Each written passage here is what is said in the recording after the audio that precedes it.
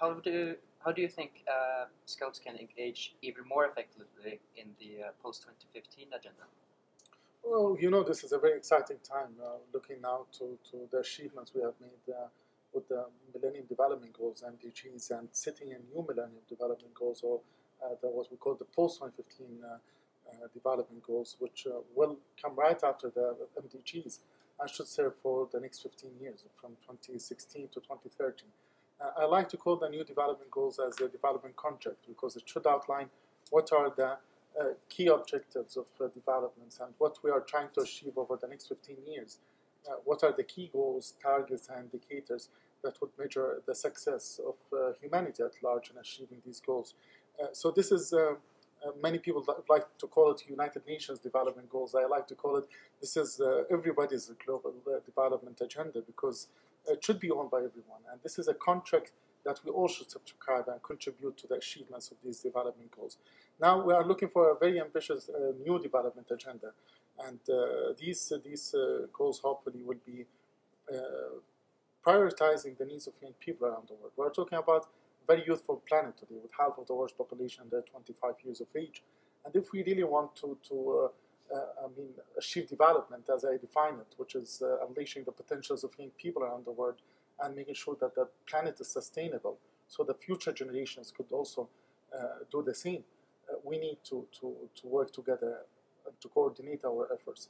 Here where I look to the work of the Scouts, and I attach a great importance to this massive network of 40 million individuals who are committed to work towards these goals, hopefully, and to make sure that they would translate the new development goals and their national actions, and to also be actively working with the United Nations agencies, with governments, private sector, academia, and all other actors and stakeholders to make sure that these goals are being translated.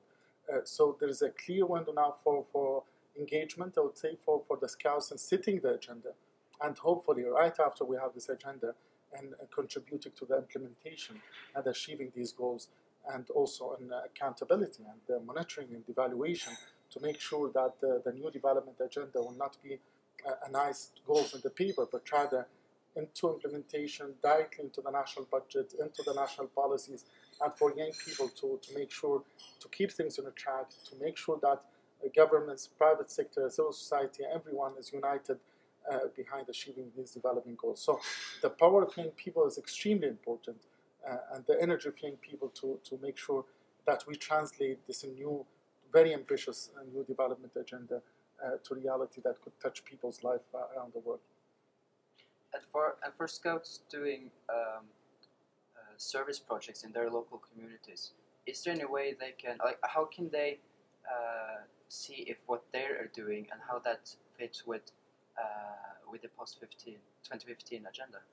Yeah, I think in anything we could do and any smaller projects at this day should have some global vision and a global element. That's what I like to call it as type of being global these days. I mean, global, having global vision and being locally active, translating things at the local level. So, for example, if you care about environment and you want to take environmental projects, you have to understand the context globally in which the debate around environmental issues and also climate change, and to try to translate that to maybe small pieces and small elements that you can implement and to fit into this larger picture.